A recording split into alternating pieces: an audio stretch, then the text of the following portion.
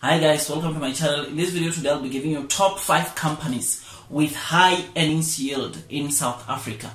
Now, earnings yield is one of the key terms that shows or indicate the value of a company. A low value might mean that a company is overvalued, whilst a high value might mean that a company is undervalued. So this is one of the most important key terms that I personally use when I analyze the companies that I'm buying. Now, sitting at number 5 is the ABSA Group. Now, we all know that this is a company that provides banking services. This company offers retail, business, corporate, and investment banking. Now, this company has got a PE ratio of 4.4 as seen on the picture.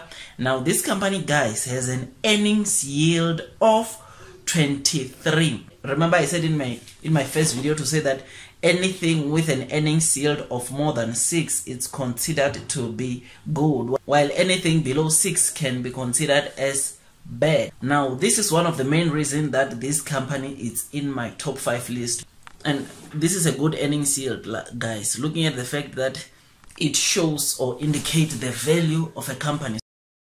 Now, number 4 on my list, guys, is the Nedbank Group. Now, almost same as the ABSA Group, we all know that Nedbank Group is a financial service provider that provides personal banking services, business banking services, and Nedbank Wealth, which provides financial services through 3 divisions, namely wealth management, asset management, and insurance. Now, this company has a PE ratio of 4. And the reason why it's sitting at my number 4 is the simple fact that it has an earnings yield of 24.9. And once again, guys, this is a good earnings yield. Looking at the fact that we are looking anything that is above 6, it should be considered as good, whilst anything below 6, it's considered to be bad. So I certainly believe that this is also a good company that one can look at when they want to invest. Now, at number 3, now personally this is one of my favorite companies that I invest in a lot, because I certainly believe that this company has something big going on and it can definitely do great things in the future. Now, this company has got a PE ratio of 3.2 as seen on the screen, and an earnings yield of 31.6, which is higher than the benchmark of 6, which is used to identify and evaluate if a company is overvalued or undervalued. So this is quite a good figure, guys. I personally believe that this company has got a bright future, and I really believe in what they are doing. I mean, for example, I believe you guys should also take your time and just go and see some of the properties that these guys have built, how luxurious the properties are, how good their properties are, and also look at their plans that they have. Now, sitting at number 2 is the company by the name of Adapt IT. Now, this is a holding company of an information technology business group which provides software solutions and services. And guys, this I'm sure you should not be surprised why I have an IT company in my list and why I chose this company, because if you check in one of my videos, I indicated and showed you. Now as you see on the screen, the software industry is set to grow by 16.4% between 2018 to 2022 globally. So it is for this reason, guys, that I personally think that this is one of the tech companies in South Africa that I definitely believe that they can do well in the future.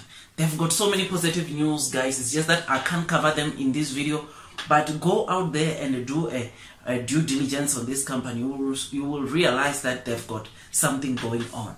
Now, this company has got a PE ratio of 2.7 and with an earnings yield of 37.5. And once again, this is way higher than our benchmark of 6. This is a great company, guys, and I have no doubt it will do great things in the future. Now, sitting at number 1, it's the company by the name of Sun International. I'm so excited to discuss, and there's no reason why I can't have this company in my number 1, because this is one of my best top stock in 2020. Now, last week when I did a video about this company, I think it was trading around it was trading around 9 rand and 64 cents. Guys, on Friday when the market closed, this company was trading at 10 rands and 30 cents, which I believe, to me, it's good, and it's already showing good signals that, yeah, it might be doing great things in the near future.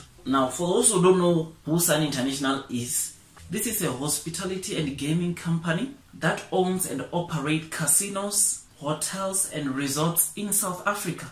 Now, this company has got 30 resorts, luxury hotels and casinos in approximately 10 countries. One of their famous investments in South Africa, we all know it, it's in the northwest, and it's Sun City. Though the bad news now is that as I read, I think last week, it was still closed. But I believe that that is definitely a good investment for this company. Now, this company, as it stands, guys, it has got a PE ratio of 1.7. There's something that I indicated in my first video, and that is a low PE ratio might mean that the company is undervalued. And guys, I can tell you this for sure. This is one of the companies that is currently undervalued. If you look in their financial statements, you will definitely agree with me. And for those of you who don't know what a PE ratio is, please check the link up here or check the link in the description below, where I discuss what a PE ratio is and how it's used to analyze a company.